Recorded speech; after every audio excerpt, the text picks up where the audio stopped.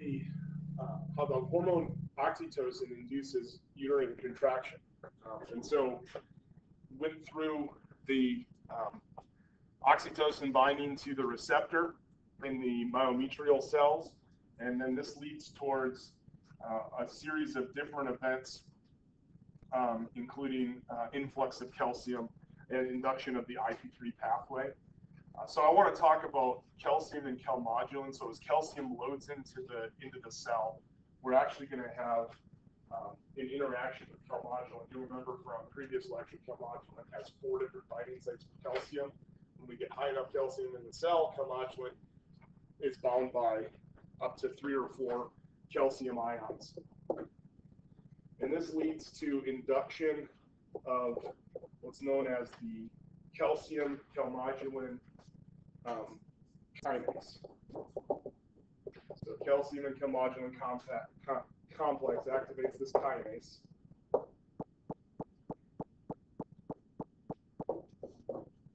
And this calcium and calmodulin activated kinase is going to kinase or phosphorylate other proteins, and one of those proteins is myosin light chain kinase.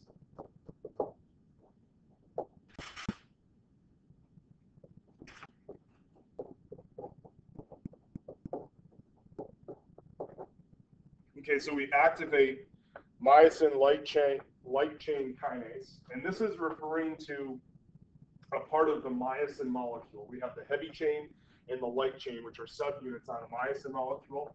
You'll remember from hopefully anatomy and physiology or other courses that myosin is a motor protein that can help with cell motility or cell movement. So myosin light chain kinase is actually going to phosphorylate, because it is a kinase, it phosphorylates the myosin molecule.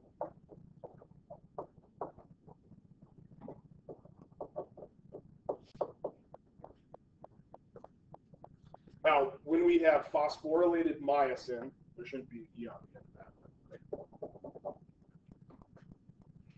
We can abbreviate that as just being P myosin, where the P represents the phosphate. Phosphorylated myosin now has the ability to interact in this myometrial cell with actin.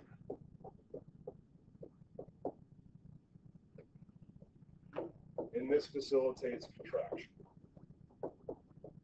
Now, this is a little bit different than the way that we usually talk about muscle cells contracting, because we have sarcomere in cardiac muscle tissue and skeletal muscle tissue. We don't actually have sarcomere in smooth muscle. Smooth muscle is non-striated cell.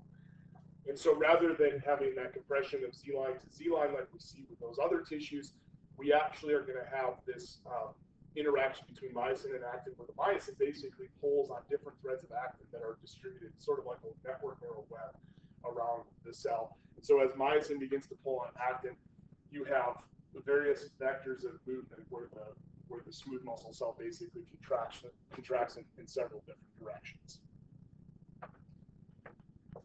Now, in order to remove contraction or to stop contraction, the skeletal muscle cells are equipped with an enzyme called the phosphatase. And the phosphatase you can think of as being basically the opposite of the kinase. The kinase phosphorylates, the phosphatase unphosphorylates. Unphosphorylates, there we go.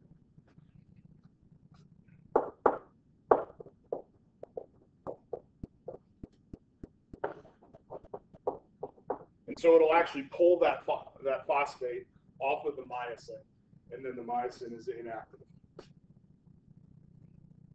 or inactivated and no longer can induce contraction of the smooth muscle.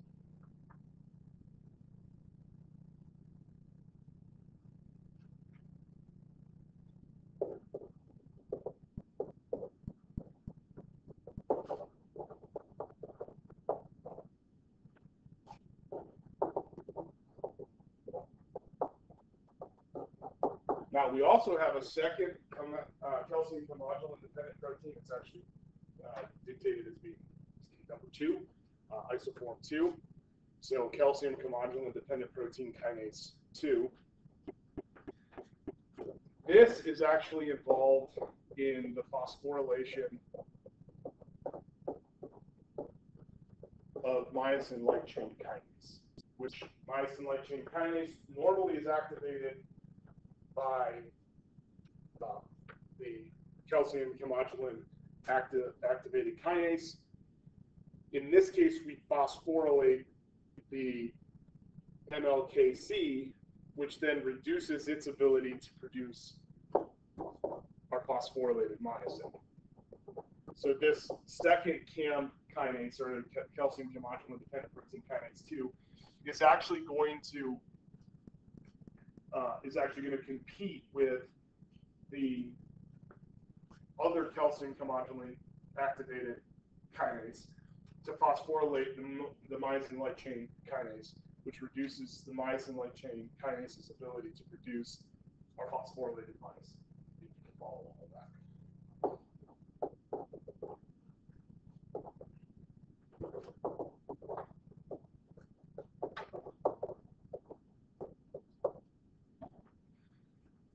So normally, over here in the figure, you can see once we have oxytocin bind, we have IP3 that gets produced, and we end up loading up the cell from the endoplasmic reticulum and from outside of the cell with calcium.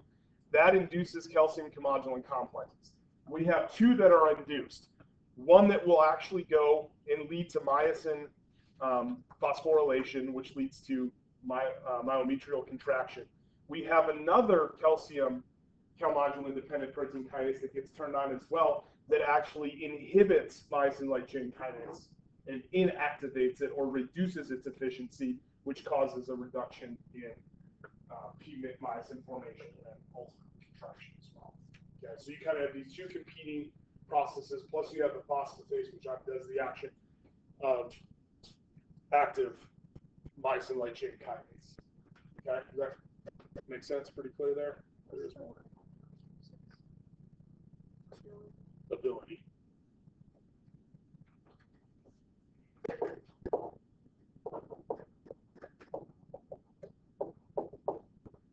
Okay, so on the other side of the hypothalamic posterior pituitary interaction, extending from the supraoptic nucleus, produce a hormone.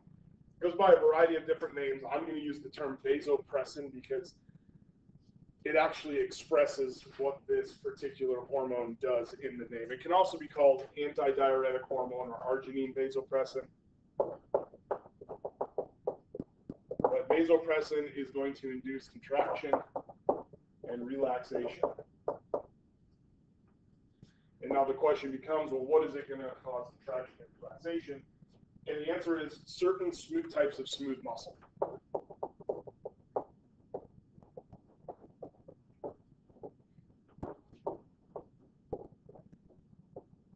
Certain types of smooth muscle. And in particular, vasopressin actually induces contraction of arterial smooth muscle. So contraction of arterial smooth muscle would be known as vasoconstriction. And whenever we constrict the vessel, resistance and pressure are inversely related. And so with vasoconstriction, we are going to have an increase in blood pressure. Okay? It's kind of like putting your finger over the end of the garden hose and water shoots out further. So we're increasing the pressure by reducing the radius of the vessel. So if we apply this specifically to, let's say, the kidneys,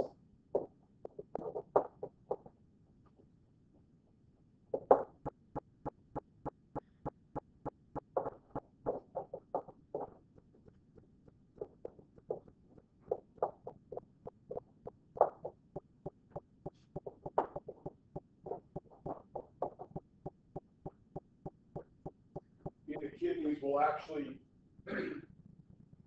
reduce blood flow into the kidney and increase water reabsorption into the blood,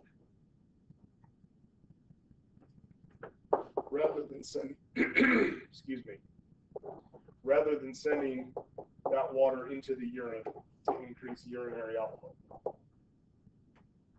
So antidiuretic hormone or arginine vasopressin will cause a decrease in urine production and a decrease in urine output.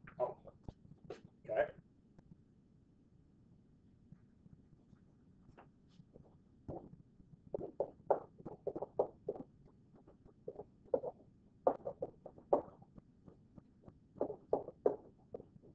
So how do we control when arginine vasopressin or vasopressin is released? Because again, it's being produced in the hypothalamus, in the neurons extending from the supraoptic nucleus, is axonally transported in vesicles down to the axon and the terminal synaptic knobs, and then is released when it's called on or when it's needed. So how do we actually induce that release?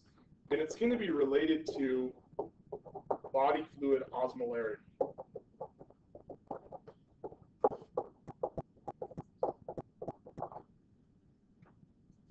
So body fluid osmolarity. So when osmolarity decreases,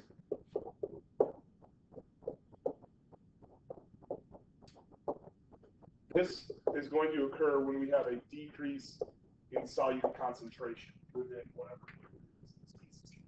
Right? So osmolarity is basically this collective description of the water content and the solute content of the solution.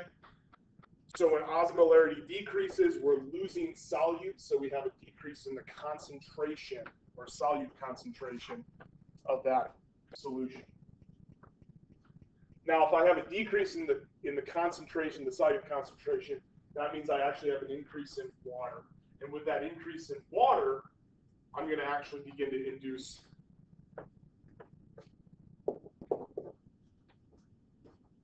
a decrease in the release of arginine vasopressin, because now I'm going to allow more water to flow out and into the urine. And then with the converse, if I have an increase in osmolarity, this would indicate an increase in solute concentration, which would indicate a decrease in water concentration.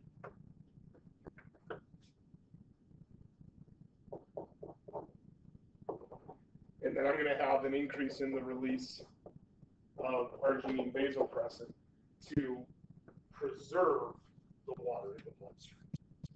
Okay? So arginine vasopressin causes a reduction in the production of urine, right? It's antidiuretic. And so if I need to preserve water, I want to have more arginine vasopressin in the bloodstream. When we need to preserve water, when we have low amounts of water, we have low amounts of water when we have more concentrated solutes in that water, less room for water, because it's taken up by the solutes, the particles, which is higher osmolarity. Okay? So let's talk about a diagram here. Let's draw this out to kind of put a little bit of control in here. All right, so diagrammatically, we basically have neurons. So this is a neuron. I know it looks like a fantastic neuron that is included or is contained within what's known as a osmoreceptor. So these are a group of cells that will be able to respond and detect changes to the blood osmolarity.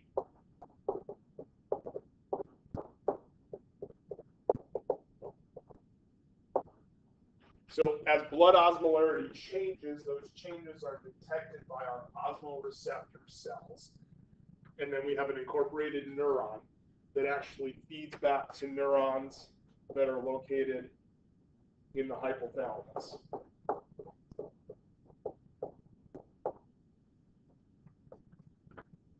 We also are going to have a group of cells with an incorporated neuron that are baroreceptors. And the baroreceptor cells are going to continually track blood pressure. So we're continually tracking the chemical makeup of the blood, the solute concentration or blood osmolarity, and we're continually keeping track of blood pressure. And as osmolarity and blood pressure change, we may trigger a reflex loop that leads towards activation of the hypothalamus, leading to the pituitary, in particular, posterior pituitary, inducing ABP secretion if the conditions of osmolarity and blood pressure are right.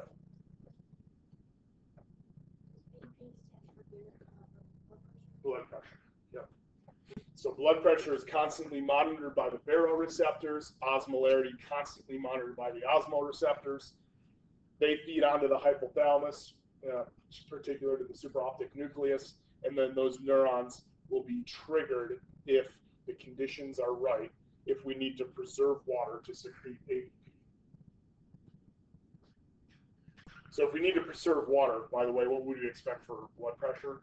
Blood pressure would be dropping. Osmolarity would be increasing because we would have more solute concentration, less water. Okay, so that's the regulation of arginine vasopressin or vasopressin. And then it has its actions once it's released from the posterior pituitary. It has actions on the kidneys.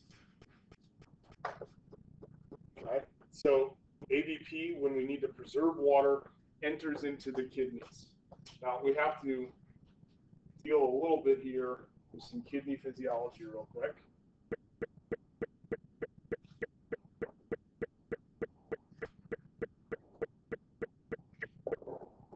All right, so this is a structure that you find in the kidney. It's known as a nephron. In fact, all of this here is nephron, and then this structure here is the collecting duct. The nephron is basically the filter that produces urine, and that urine is deposited after modification through this tubular system into the collecting duct. The collecting duct leads to the urinary, eventually to the urinary bladder. So I have blood supply that comes in, and I have a capillary bed that feeds through the capillary bed inside of this, what's known as the glomerular capsule, that feeds into the kidney. Now, normally, the urine that's produced, so basically from this capillary bed, we extract plasma, pretty much, the liquid component of blood, into the capsule here, and we begin to have urine that flows through the different segments here of the nephron. This is called the proximal convoluted tubule. I'm going to abbreviate that, the PTC. And the filtrate, the urinary filtrate that comes in, normally is about 300 milliosmoles per liter. So proximal convoluted tubule. Okay. So this is my blood supply. Let's actually write that down. This is blood supply here. So this is a capillary system. And plasma crosses from the blood into the nephron, and we get about 300 milliosmol per liter filtrate in the proximal convoluted tubule. This part of the loop here, or of the nephron, this structure here, this kind of hairpin structure, is known as the nephron loop or the loop of Henle. And you have a descending limb and an ascending limb. So the top of the kidney would be up here, the bottom or the middle of the kidney would be down over here. So this dips down into the middle of the kidney. Kidneys are very salty, it's a very salty environment. The descending limb is really permeable to water. And so as the urinary filtrate moves down through the descending limb of the loop of Henle, we actually have a whole bunch of water that's going to be driven to come out of that urinary filtrate. Permeable to water, but impermeable to any of the salts that we have in the urine. So I'm thinking things like sodium, potassium, chloride, calcium. So those get held in, water rushes out. And so by the time we get down here to the very bottom of the loop of Henle, or the nephron loop, we're going to increase our osmolarity a lot. We're going to increase solute concentration. And so down towards the bottom, we're more like 1,400 milliosmoles, up from 300 milliosmoles when we entered into the proximal convoluted tubule. And then as we come back up through the ascending limb, we're actually on this side permeable to salt, impermeable to water. And so as we come up this side, we end up with things like sodium and other solutes leaving the ascending limb of the loop of Henle. And so what's pretty interesting here is we actually on this side make the tissue more watery. And then on this side, we've set up a concentration gradient that favors the movement on the other side of salt being moved back out and to turn the kidney tissue more salty. And so by the time we get up here to this limb, which is called the distal convoluted tubule, so you have proximal and distal convoluted tubules. Once we get up on this side, we're actually at about 100 milliosmoles, down from 1,400 milliosmoles, because we just lost a whole bunch of salt. And so what enters here into the collecting duct is actually going to be a really water diluted urine. Okay, but what have I done out here in the tissue that surrounds the collecting duct? I've made it really salty. Okay, so if this is not permeable to movement of water, I'm just gonna allow that dilute urine to escape. And what color is your urine gonna be? It's gonna basically be clear, right? Because there's a lot of water in it. But what if I make this collecting duct permeable? So that's where arginine vasopressin comes in. Another action of arginine vasopressin, or an antidiuretic hormone, is for arginine vasopressin to increase a protein known as aquaporins. Okay, so as arginine vasopressin interacts with the cells of the collecting duct, they induce an increase in aquaporins. That's the cell response of the cells of the collecting duct to arginine vasopressin. This actually is going to act through a cyclic AMP second messenger system. So on the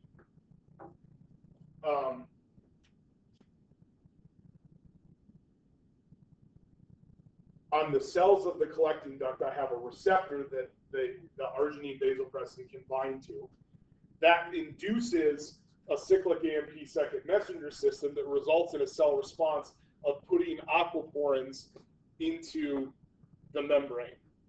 Okay?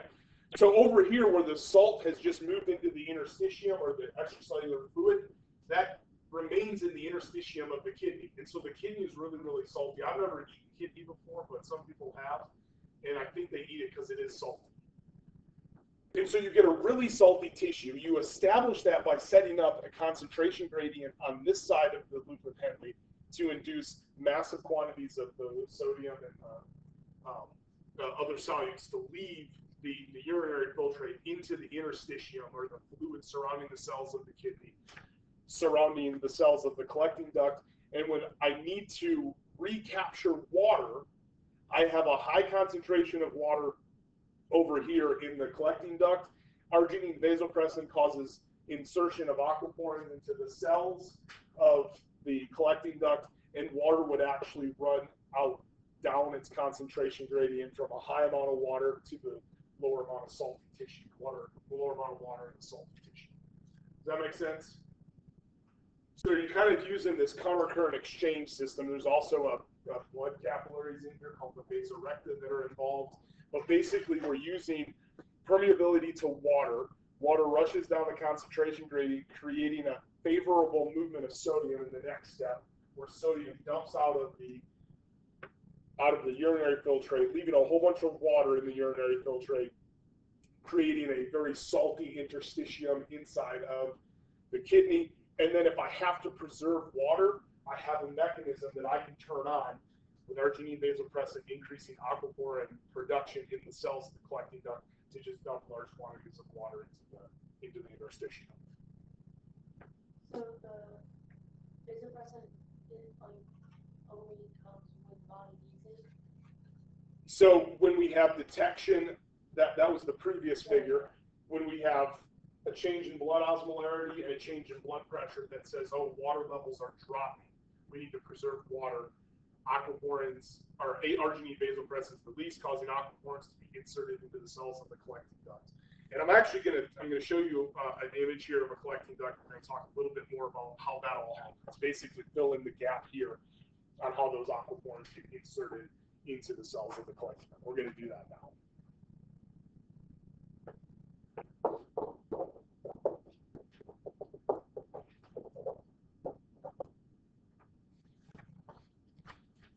All right, so cells of the collecting duct. So just to get you kind of set up here on what's going on, this is inside of the tubule of the collecting duct. This is in the lumen of the collecting duct. So this is what we're going to call the urine side. These are the cells of the collecting duct. And then this is the blood side. That would be the kidney interstitium. So there's someplace nearby a vessel here, a blood vessel, a capillary. And then you have the interstitium that we've just made salty by this mechanism here, right? Okay, so the collecting duct, arginine vasopressin can bind to a receptor. So we have an arginine vasopressor receptor that is in the cells of the collecting duct. That's what you see happening here. The red star is vasopressin. This green sort of triangle structure is the arginine vasopressor or the antidiuretic receptor. And what you're going to see is it leads to cyclic AMP, which I've already mentioned. So what we know about that receptor is it's a G protein that activates adenylate cyclase.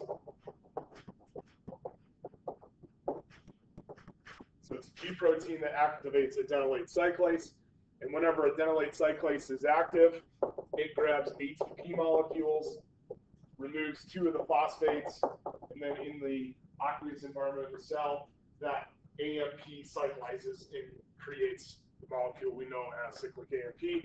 Cyclic AMP levels begin to increase in the cell, and we now turn on multiple protein kinases A. This is all stuff that you should be like, yep, I know that, I know that, I know that. So once we get protein kinase A activated, this leads to some downstream changes. Okay, what we have originally called, when we were first introducing the idea of hormone mechanisms of action, we've called that our cellular response. So the specific cellular response here associated with this cyclic AMP second messenger system in the collecting ducts of the kidney responding to arginine vasopressin. Okay, what happens is we actually have vesicles that contain pre-made aquaporins, and it's specifically isoform 2, so aquaporin 2. Those vesicles translocate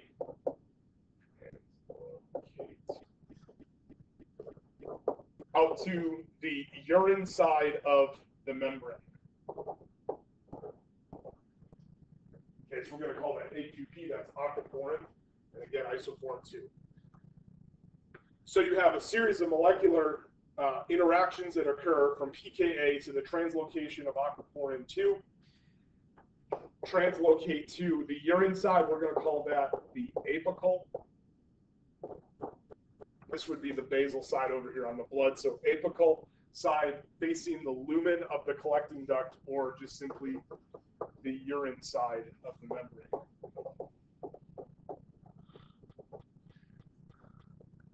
Okay, so I put in aquaporin 2, in aquaporin isoform 2 into the urine side membrane, what happens to water?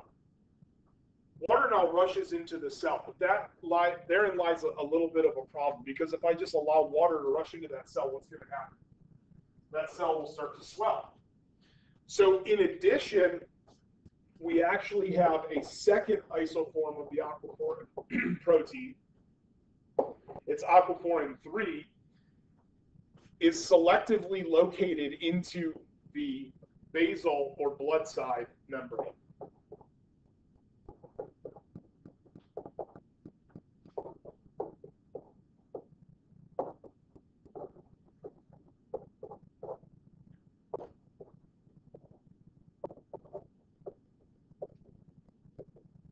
Now, once I put aquaporin 3 in, what do I have going on out here in the blood? Does anyone remember in terms of my osmolarity or my sodium concentration? Out there in the blood or in the interstitium, I have really high osmolarity, right? So as soon as aquaporin 3 is inserted, I actually have water that begins to move out of the cell. With aquaporin 2 also put in place, I now create this whole pathway for water to go from the urine side through the cell, through aquaporin 2, through aquaporin 3, out into that high osmolarity interstitium, the really salty interstitium of the calcium, which was set up by the nephron and in particular the lubricant.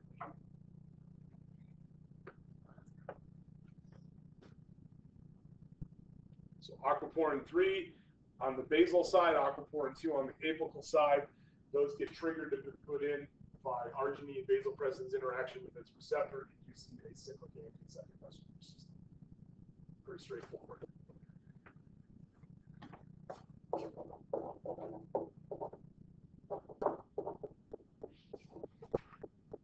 I want to talk about some pathology here really quickly. This is the last thing that we'll talk about in chapter number 6. But pathologically, there is a form of diabetes. It's called diabetes insipidus. And the way that I sort of remember, so the diabetes type 1, type 2 is diabetes mellitus. So this is not related to diabetes mellitus. It's not related to gestational diabetes. Those are all three of those are different pathologies. Diabetes insipidus, the way that I sort of remember what happens here is it kind of looks like onsipidus, like I have to onsipidus my pants all the time because I'm going to urinate a lot. So people who have diabetes insipidus, their nephron acts like a siphon. And we continuously siphon off liquid, in particular water, that is never recaptured through the aquaporin mechanisms. Results in constant urination. I'm going to call that constant peeing because I can.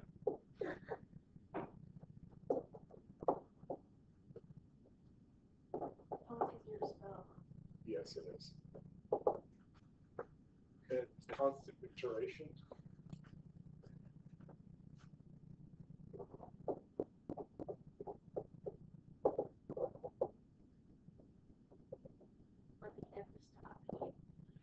It's pretty consistent, pretty constant. It's not like they're just walking around urinating all over themselves, but they pee much more frequently than the average.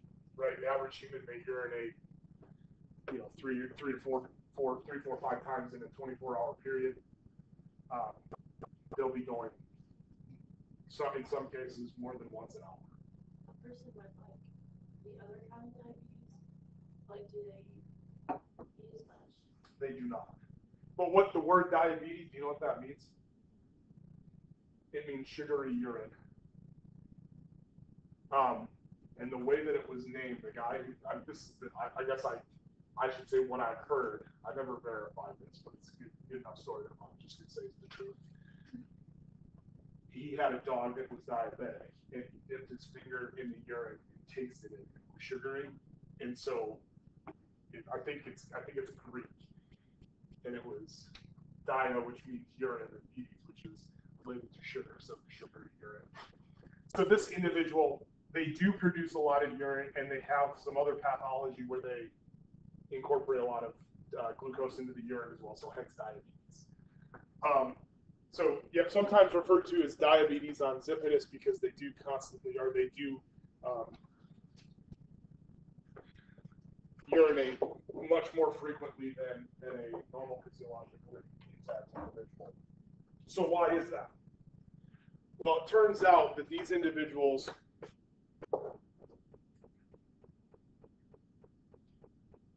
have a decrease or no arginine vasopressin. So they are missing arginine vasopressin altogether, and so they have a limited or no ability to insert aquaporins.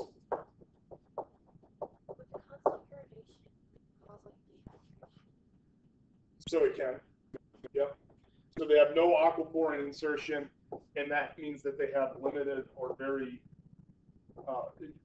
retarded reabsorption of water because they have so much more water. The thing is that the nephrons, there's about 1 million nephron in each kidney, and they filter in about an hour about 150 liters every hour. Now, most of that's recovered, right? And so these individuals are doing the same thing, but they have a limited capacity to be able to recover.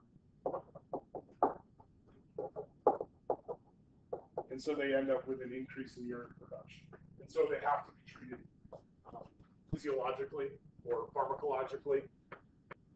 Now, they just don't have arginine vasopressin. And so you actually can give them arginine vasopressin analogs that will cause aquaporins to be inserted into the basal and the apical sides of the collecting duct cells, and that can greatly enhance their quality of life and their ability to have more normal urinary function. Because if you don't treat that at all, they dehydrate very quickly, and that would not be survival. Okay. So that's everything I have for chapter 6. We're going to move on to chapters 5 and 7. And the reason I'm handling 5 and 7 together is because we're now looking collectively at the pituitary gland in both of those chapters. And we've actually already talked quite a bit about some of the pituitary physiology. In fact, we basically have dealt with the neural hypothesis, right? The posterior pituitary with arginine, vasopressin, and oxytocin. And so since it's pretty well connected to the hypothalamus, this is just going to basically extend from the lecture series that we began here on chapter 6. So I'd start a new lecture in your notes. If you want to call it something, call it pituitary gland. And so now we'll deal a little bit more specifically with the pituitary. We've dealt with some of the actions, some of the hormone release and things like that. I want to take a look at the gland and start out with some basic anatomy, and then we'll get into some embryonic development. Okay, so the pituitary gland, the other name is the hypophysis.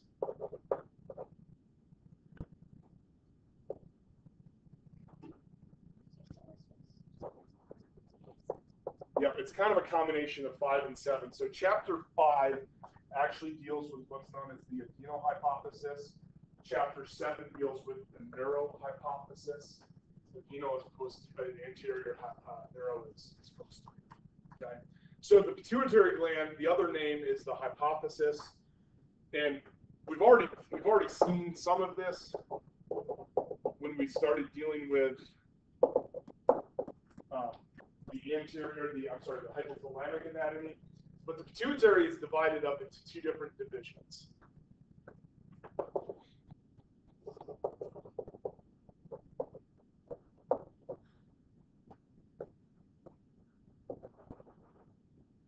So the adenohypophysis, which is comprised of glandular or epithelial tissue, and so it's sometimes referred to as the epithelial hypophysis.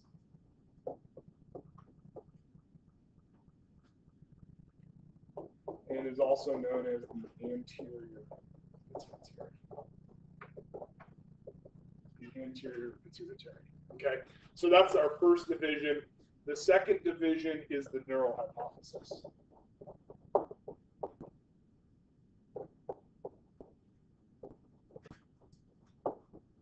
The neural hypophysis.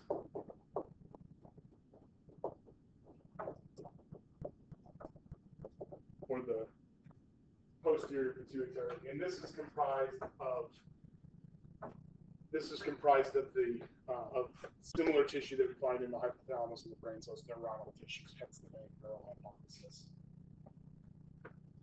So why do we have this division? And the answer to that is that these two tissues, even though they're connected in adulthood, they arise from separate embryonic origins.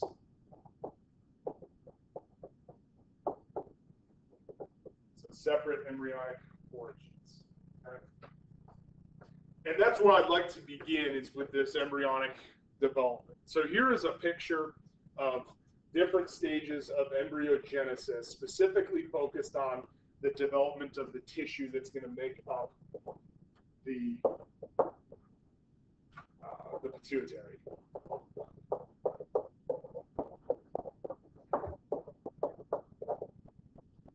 Okay.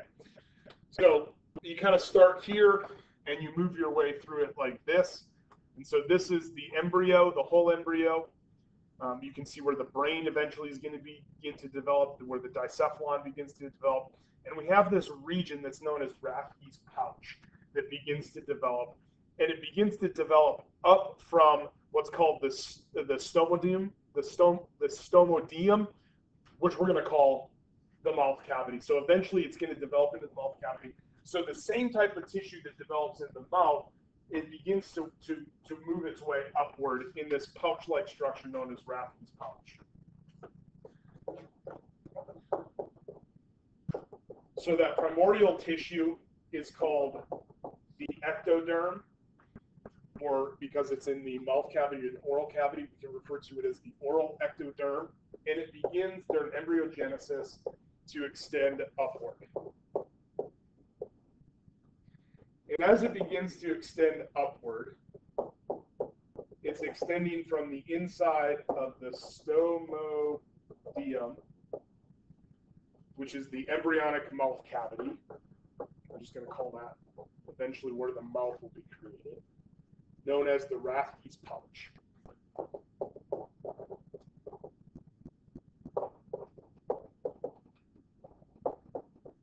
Rathke's pouch.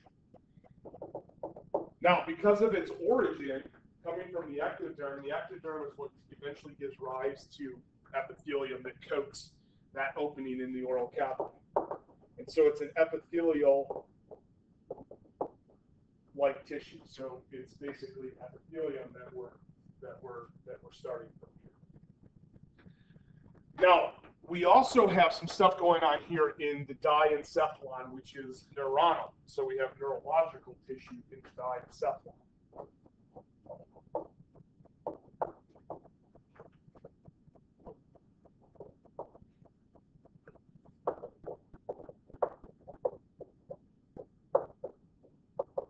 And so that tissue from the diencephalon is going to begin to extend downward. So I have coming up from the oral cavity, the mouth cavity, this oral ectoderm extending upward, neuronal tissue extending downward from the diencephalon.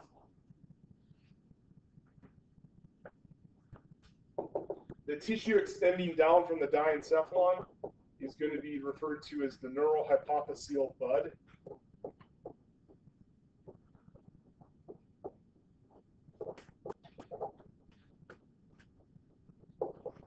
The neural hypophyseal bud. And it is going to be comprised of nervous tissue.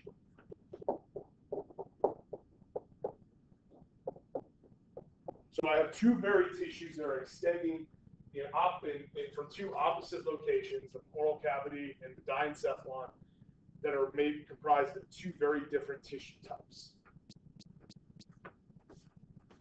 Now, as embryogenesis continues, so you can see this, here's the floor of the diencephalon here. Here's the beginning of our neural hypophyseal bud. Here's Rathke's pouch. they're converging on each other. Okay. Eventually, Rathke's pouch and the neurohypophyseal bud will make contact, and that neurohypophyseal bud will begin to form what's known as the infundibulum.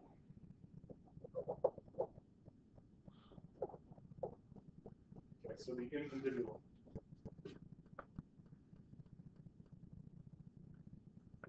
We will also begin to have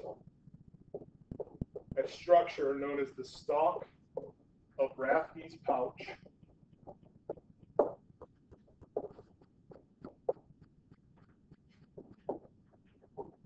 Undergo regression or undergo loss with contact of the oral ectoderm. So we're making this contact, still connected here to the oral ectoderm. This is the stalk, right? That piece that's kind of still connected into the oral ectoderm, but is progressing up towards the neurohypophyseal bud, the infundibulum. And then we begin to have regression that occurs here during embryogenesis. And so you have kind of these fragments that eventually are going to disappear so that the adrenal hypophysis, the anterior pituitary, is completely removed from or should be completely removed from the oral ectoderm. So that regression, we have loss of contact, loses contact to the oral ectoderm.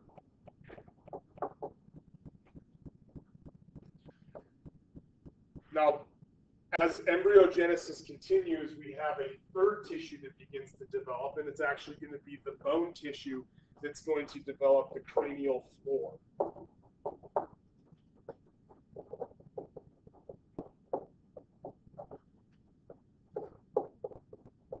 So we begin to have this bone development that basically is going to fill in where that stalk was, the regressing stalk of the Rathke's pouch.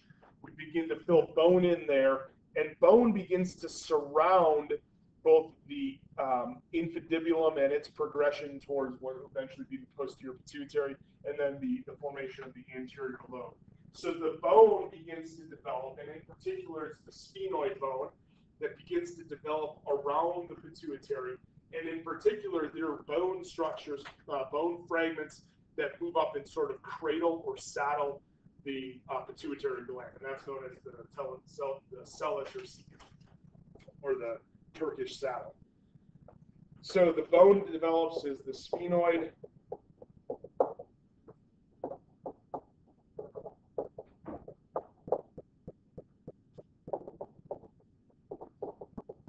And that bone will close off and divide the now formed anterior lobe from the oral ectoderm.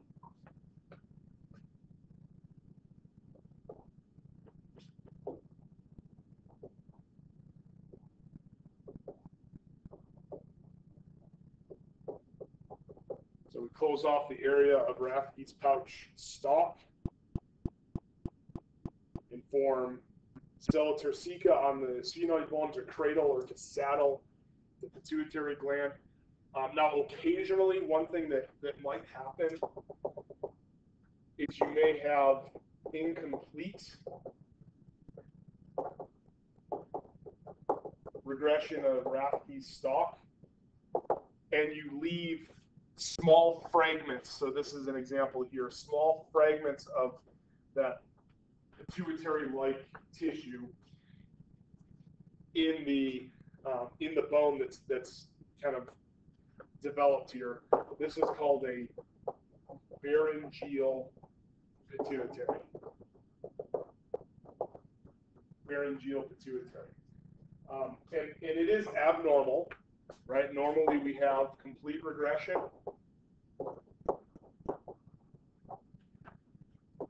And you may end up with these pharyngeal pituitary or patches of pituitary-like tissue in the pharyngeal space on both the mouth side of the sphenoid bone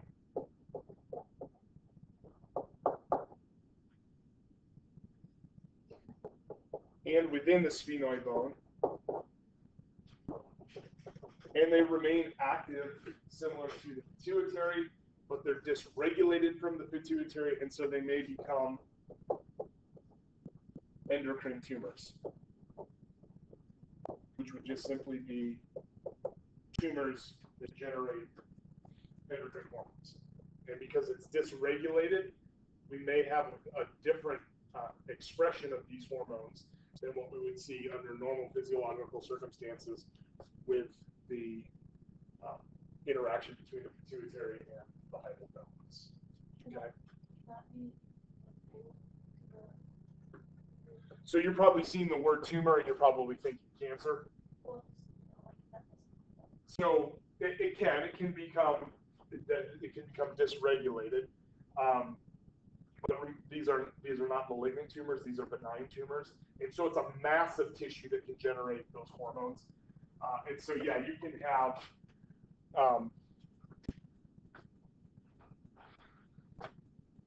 Andre the Giant, acromegaly.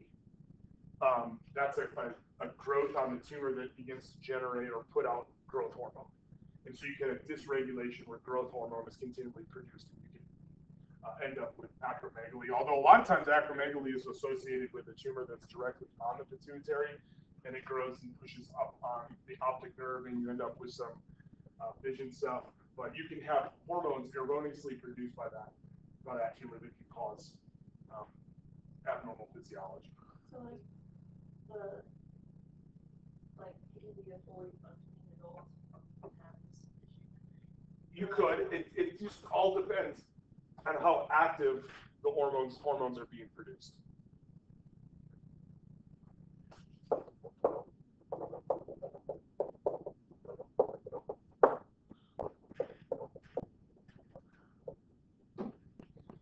All right, so that's the embryonic development. Now here's what the pituitary looks like in adults. And so you end up with the two divisions, the posterior and then the anterior, I should say, and the posterior. And then you have this stalk that descends down from the hypothalamus.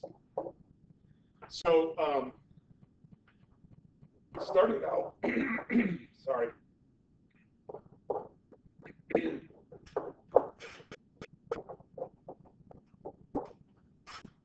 Starting out with the adrenal hypophysis. The adrenal hypophysis, or anterior pituitary, is going to be divided up in adults into two different parts, and then we're going to see a third part at certain times during the life cycle. So the first part is known as the pars distalis, which is this anterior lobe, and it's distalis because it's further away from the connection. Then we're going to have a structure that's known as the pars tuberalis. And the pars tuberalis is this structure that creates or forms around the infundibulum. So it's sort of like a tube around the infundibulum, and the infundibulum is inside, which is actually neurohypophyseal in nature. And then the third part, which shows up in infants and then is lost in adults, in humans, but it's present in some other mammals in the adult, is known as the pars intermedia. Pars intermedia. And the pars intermedia is this part of the pituitary that sort of is in between the two lobes, the anterior and posterior lobes. So this pars intermedia, it's present in infants, in humans, then it's lost in adulthood.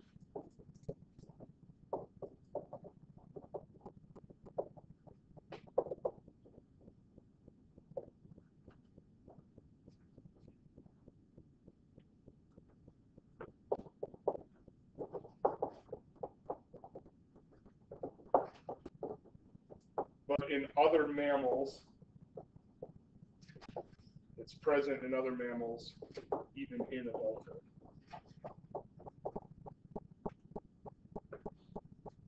Okay. Now, technically, the term that we're using here, called the anterior lobe, is really a combination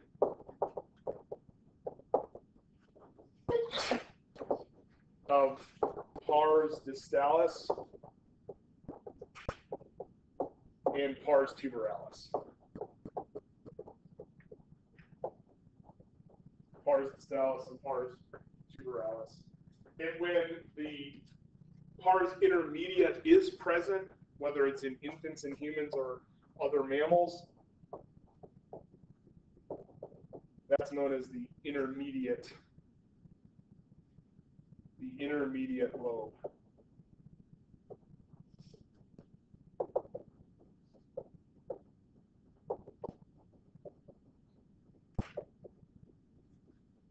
Okay. So anatomically, those are the structures that we have that make up the anterior pituitary. The posterior side, which is the neural hypophysis,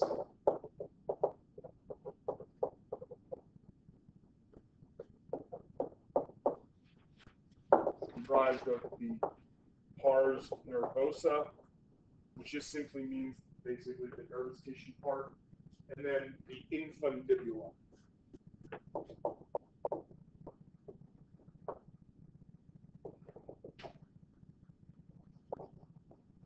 Pars nervosa and infundibulum.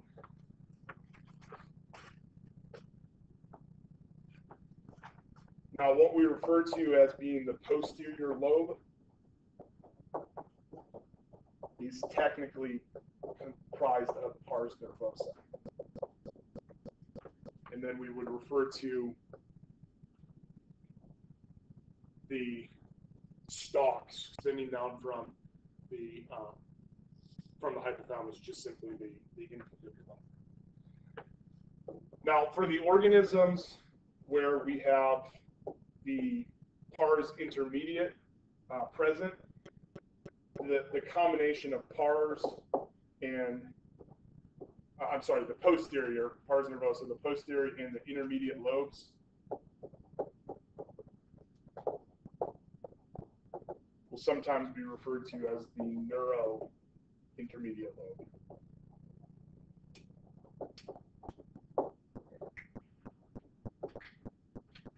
So for those organisms, they don't just have a posterior lobe, they have a neuro.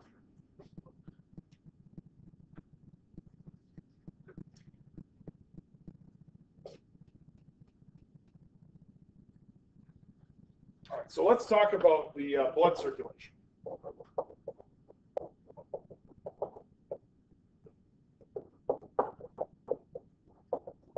And we'll start out with the pituitary circulation on the anterior side.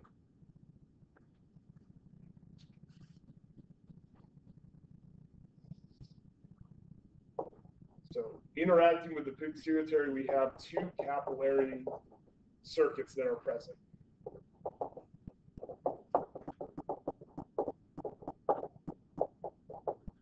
The anterior pituitary is going to have a sort of interesting, and we touched on this already, but sort of an interesting makeup.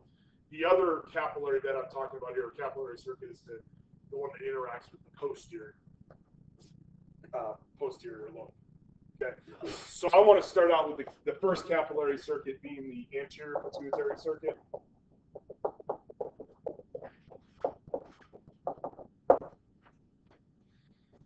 So this side is the anterior. Then we have a capillary bed that interacts with the hypothalamic tissue, and then a capillary bed that interacts with the pituitary tissue, and we have these veins or venules that go in between those two capillary beds. So this anterior circuit is known as a hypothalamic hypophyseal system.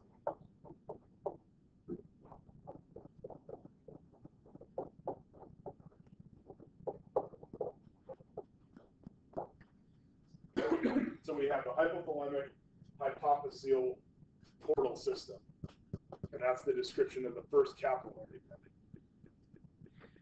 Now,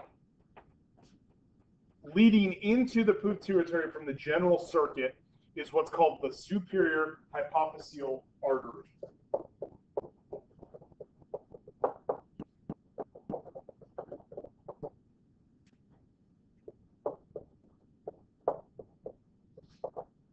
So the superior hypophyseal artery is what leads in, and this leads into this capillary bed that's associated with the hypothalamic tissue. So superior hypophyseal artery delivers the blood from the general circuit, and it connects into one of the two capillary beds we have in the hypothalamic hypophyseal portal system.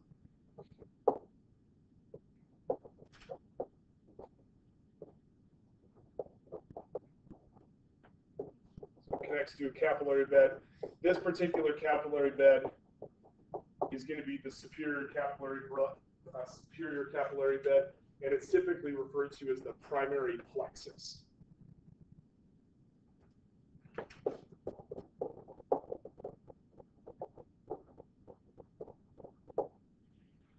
So here is our superior hypophyseal artery. This is the primary plexus. Sometimes right here it's referred to as the primary plexus of the hypothalamal hypophyseal portal system.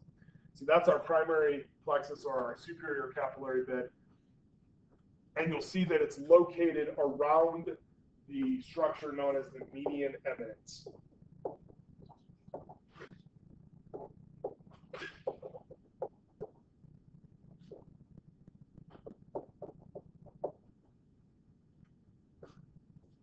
Now, if we go back to the to the hypothalamic systems, this particular capillary bed is what interacts directly with the parvocellular neurosecretory neurons.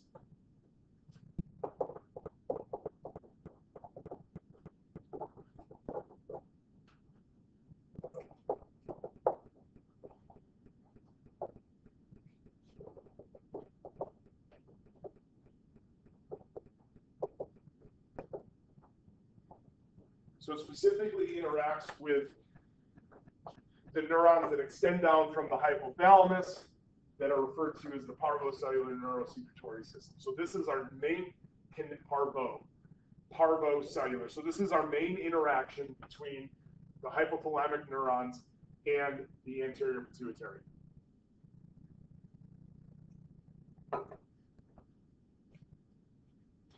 Now, this primary plexus has typically two vessels that lead from the primary plexus to the secondary plexus. Those two vessels are technically venules, smaller veins, and are going to be referred to either as the intervening venules or sometimes referred to as the hypophyseal portal veins.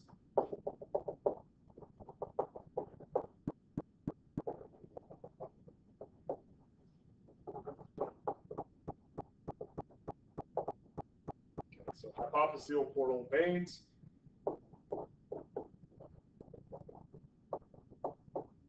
The capillaries associated with the median eminence in our primary plexus, they converge down and create these veins.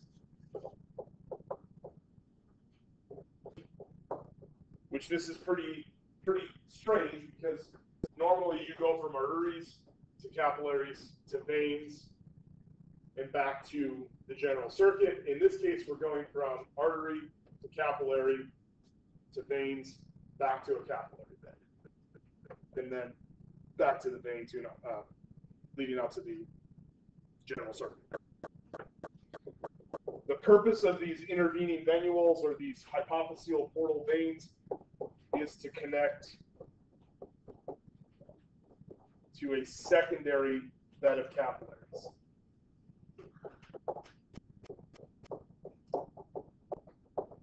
And the secondary bed of capillaries is the inferior capillary bed.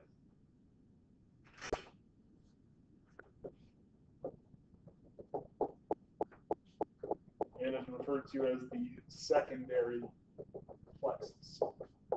And that term, by the way, plexus, is just referring to basically that network-like structure, kind of like a spider web. So it's inferior, it's a secondary plexus, and it's associated or located within the anterior pituitary.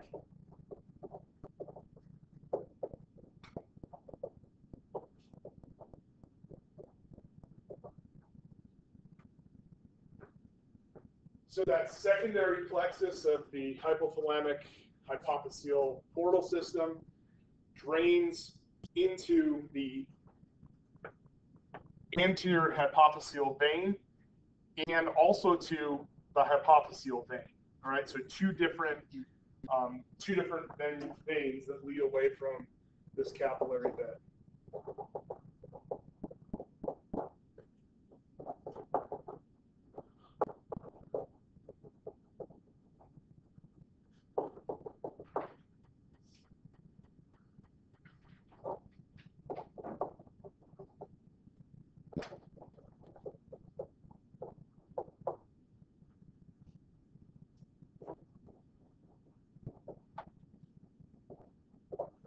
So we have two vessels, the anterior hypophyseal vein and then the hypophyseal vein, that lead back from the secondary plexus into the general circulation.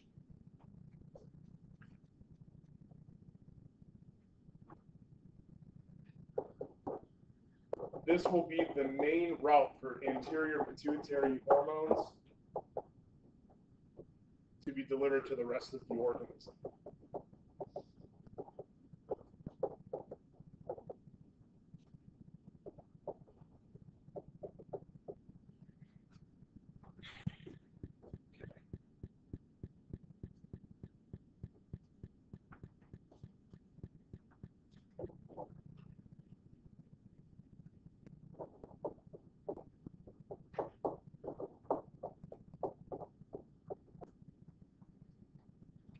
On the posterior pituitary side, we have so a artery that leads in. This is called the inferior hypophyseal artery that brings blood in from the general circuit.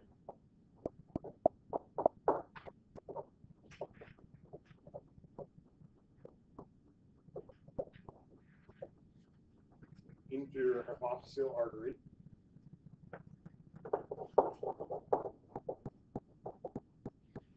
Blood from the general circuit.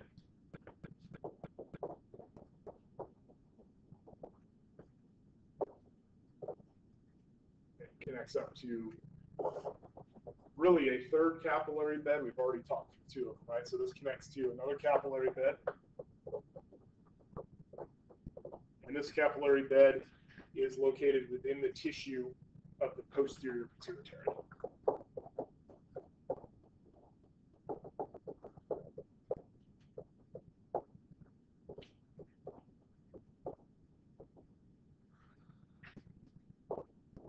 It's this capillary bed that we have neurons from the SON and from the PBN that extend out and interact with this capillary bed. So this particular capillary bed interacts with the magnocellular neurosecretory system.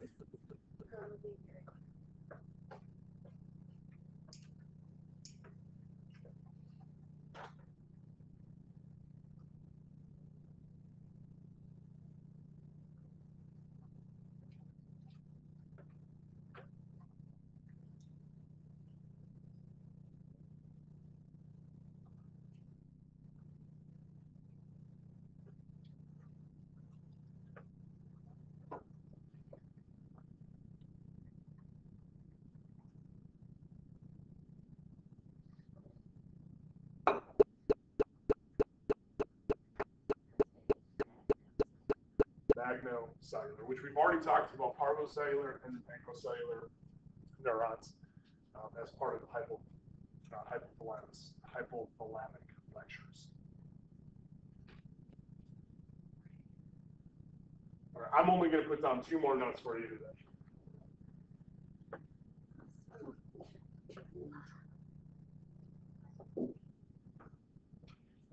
The last like 10 lines, but I don't even know what's going on. Right. Okay, well we can go through it. It sort of is reviewing. You may not just be. catching on just yet. All of this stuff you've already been introduced to, with the exception of a few items. So the inferior hypophyseal artery leads into the capillary bed, the posterior pituitary capillary bed that drains to the hypophyseal veins. So we got these veins here, the hypophyseal veins, and these are going to drain capillary bed and any hormones that are distributed into that capillary bed to the general circuit.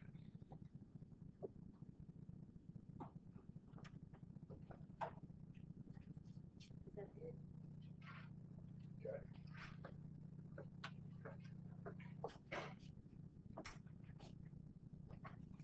So just to take you through this really quick, okay?